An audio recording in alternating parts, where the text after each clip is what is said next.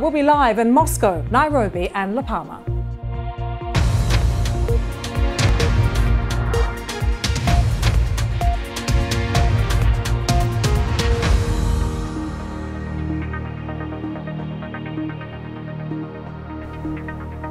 We start the program in Russia. There has been a shooting at a university in Perm in the west of the country.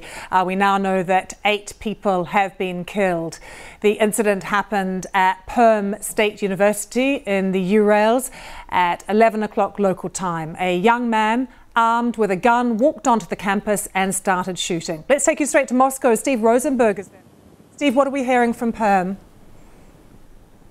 Lucy, this is what we know so far. About 11 o'clock in the morning, local time.